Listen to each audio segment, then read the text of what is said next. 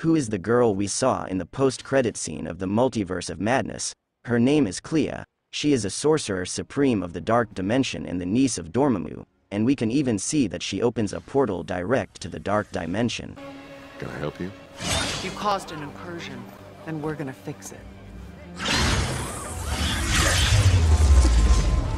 I think it's all connected to the fight between Dormammu and Doctor Strange, because the Ancient One told Banner that how the Time Stone is crucial for battling dark forces and other mystical threats. Or maybe it's connected to the Endgame, because if all the Infinity Stones are reduced to atoms in the current timeline, Dormammu is now free to invade Earth.